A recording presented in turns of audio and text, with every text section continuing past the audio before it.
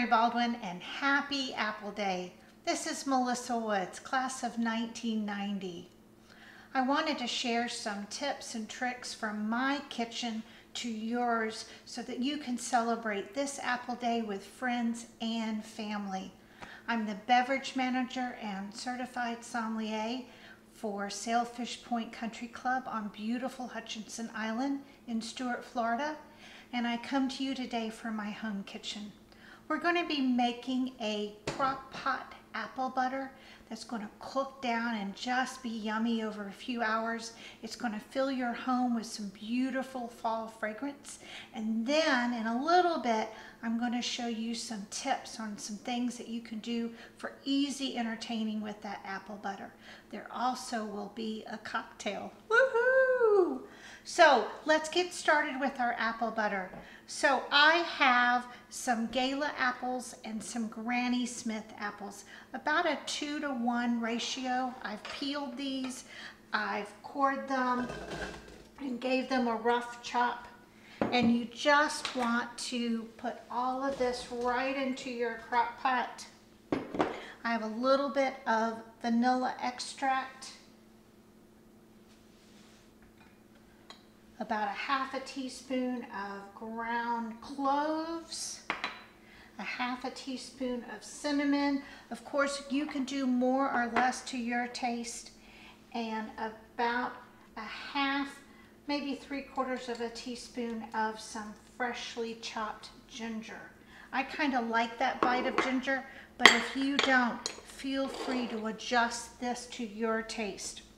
I also have some hard, it's not hard, apple cider, and this is about a cup.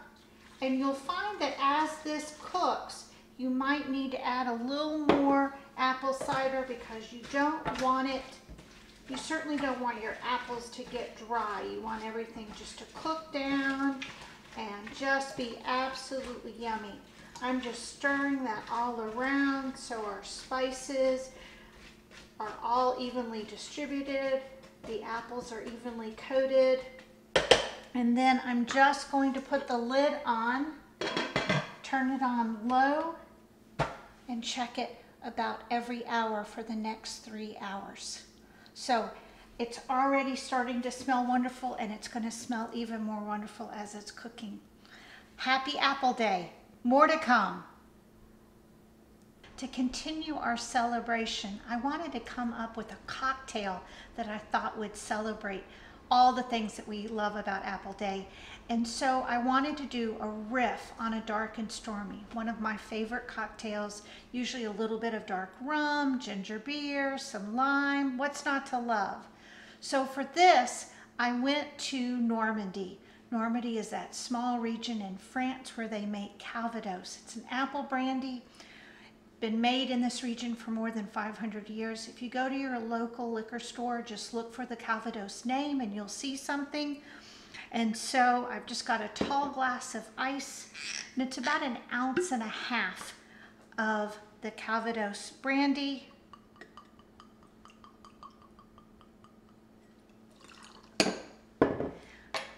And you want to top that off with your favorite ginger beer. I like Fever Tree. You're going to get some nice bubbles on this. I've already cut a lime into quarters. Give a nice healthy squeeze. Give it a little stir. You have your lime garnish. Cheers and enjoy. Now that's a way to celebrate Apple Day. Oh my God, that's good. Hello, Mary Baldwin, and welcome back.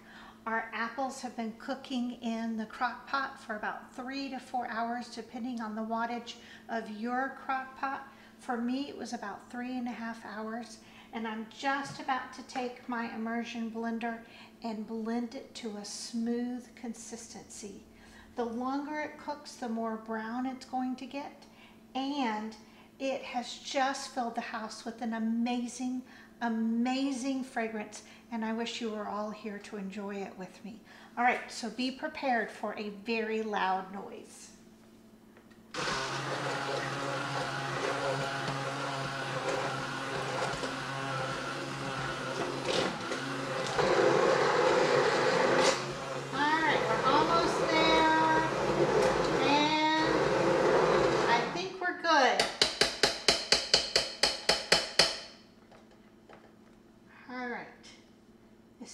very hot, so be careful.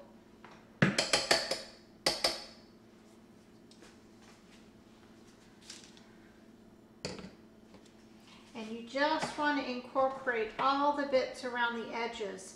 A little bit of the spice has bubbled up. And oh, that's just looking so yummy. And you can see how it's coating the back of my spatula. And as it cools, it's just going to continue to get thicker and thicker.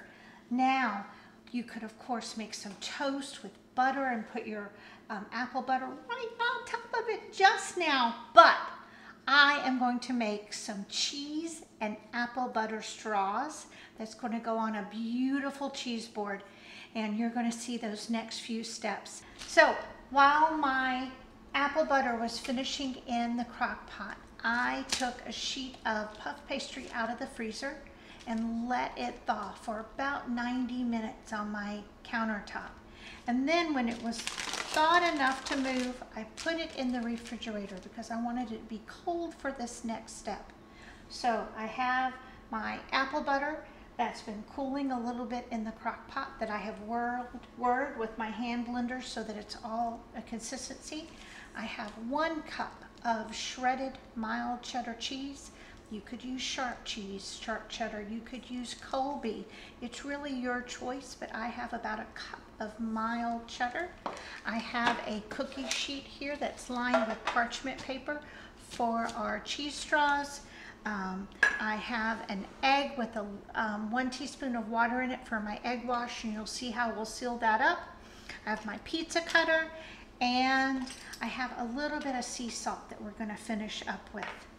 So we want about not quite a half a cup of our apple butter, and you may need a little more, but you just want to put this on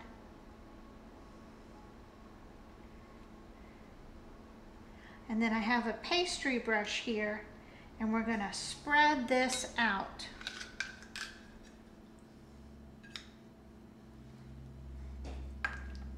So you're just painting your apple butter all over, almost to the very edges. You want that to be nice and even. It is so fragrant and yummy. Oh my gosh. All right. Now that I have that in place, I'm going to take my cheese. And again, I want it to be all over.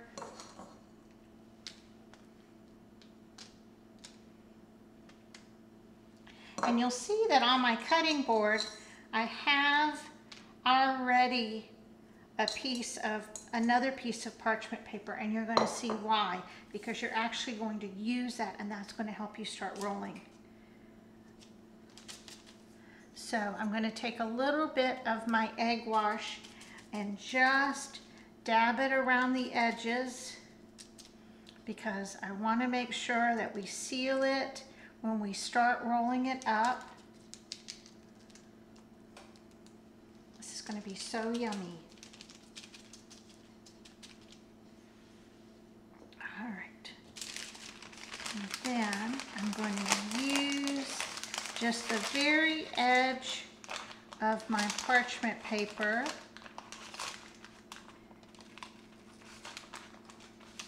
And it's just like a jelly roll here. We're going to get it going.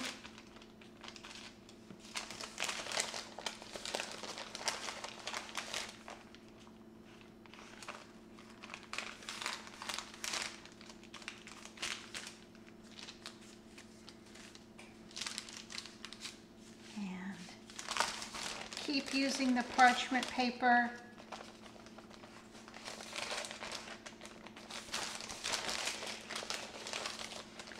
Almost there. These are going to be amazing. I hope by now everybody has a cocktail in hand or an adult beverage. And I'm just going to turn these out.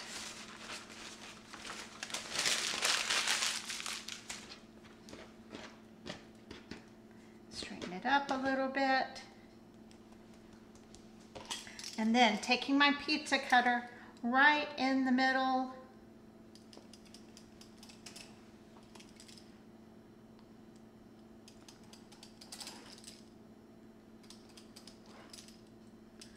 And you want to look for about 12 of these. And I'm going to pull the first one out and just give it a little twist.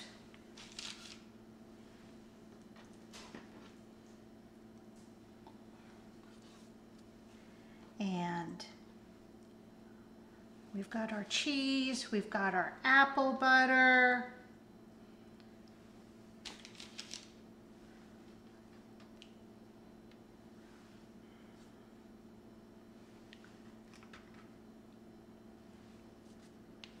And then I start with the other half. And again, I cut each big piece into half and then the remaining pieces into thirds so we can get 12 of our apple butter cheese straws. And we just do a little twist in the middle for that extra bit of flair.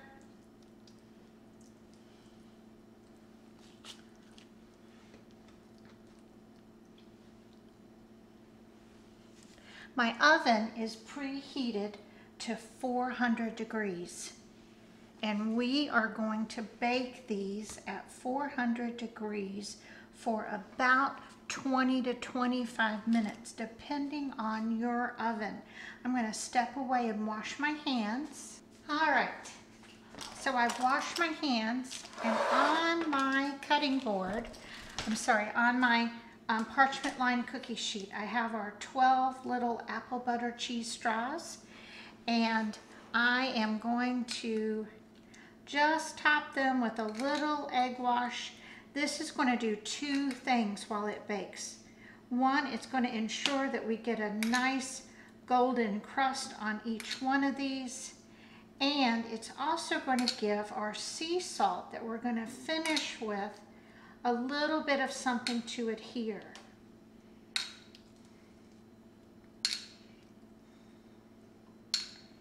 And you'll find that this is a very versatile recipe. You could certainly use different kinds of cheeses. You could, we have the apple butter here, but let's say that you have a little bit of leftover pesto or marinara, or maybe you have a little bit of maybe some nice mozz or some ricotta, or you see where I'm going. You can endlessly riff on this. And then, like I said, we're going to take this and let them bake in a 400 degree oven for about 20 to 25 minutes, depending on your oven.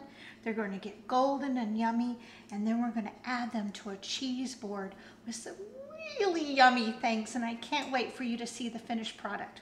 All right, see you soon.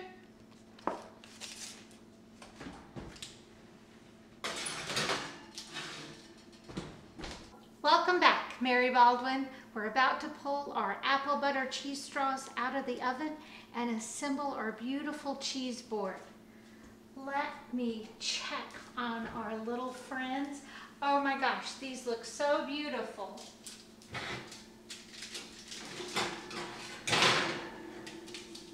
And in my oven, they were at 400 for about 22, 23 minutes. Your oven may take a little more, a little less, depending on how it is. We're going to let these cool right here, and I am going to start assembling my cheese board. So I have a few things here, and your cheese board is completely up to you. So you may have some of this, none of this, all of this.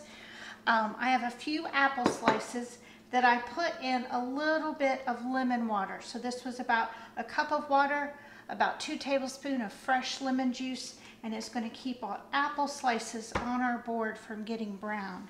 I have our apple butter that we made.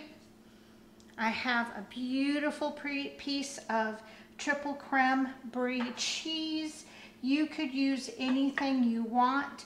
One of my favorite triple cremes happens to be Cowgirl, from Cowgirl Creamery, the Mount Tam. If you can find it, it's glorious. But I have some triple creme brie here. I have some smoked Gouda, and I'm just going to go ahead and cut a few pieces of the smoked Gouda so that when my guests arrive, there's already a few pieces ready to go. That way nobody feels intimidated that they're the first person cutting into the piece of cheese there on your board. I've already sliced a few pieces of manchego here. So really, really nice. And you want to think about your cheese board, and you want to think about having maybe a cow, possibly a sheep or a goat cheese. It's completely up to you. So now that I have my main components here, I'm just going to move this over just a little bit to leave room for those yummy, yummy cheese straws. Then you want to start filling in the gaps. So I have some cranberry mixed nuts here. And you know, if you have somebody that is certainly allergic to nuts or nut aversion, you can certainly have that on a separate board. I have some dried figs. Again, you want some different flavors, some different contrasts. Because our puff pastry is gluten, I have some gluten-free crackers that I'm going to tuck over here. I have some star fruit, carambola. I think they taste like rose petals. I think they add a nice, beautiful look to our cheese board.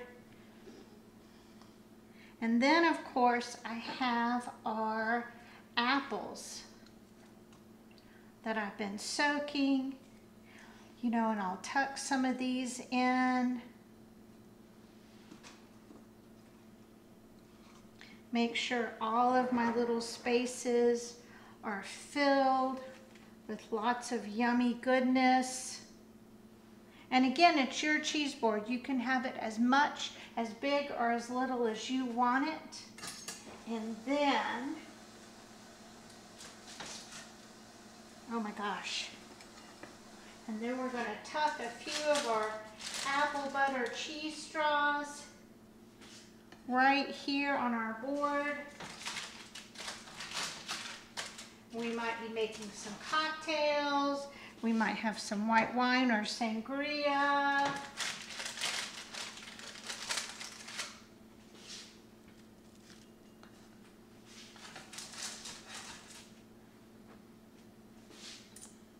Here we go. I have some of our apple butter ready for dipping, or people could drizzle it right on their cheese.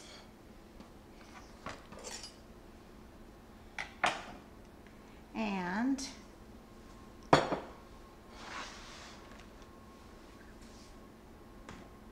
me tip this up a little bit. Voila. We have a beautiful cheese board that has some amazing cheeses, some nuts, some cranberries. It has some fresh apples. It has some apple butter, and that we made. Woohoo! And then it has our beautiful cheddar and apple butter cheese straws. This is so amazing. I'm just about ready to dive in, and I wish you were here to join me. I wish everybody a happy and safe Apple Day, and bon appetit. Enjoy.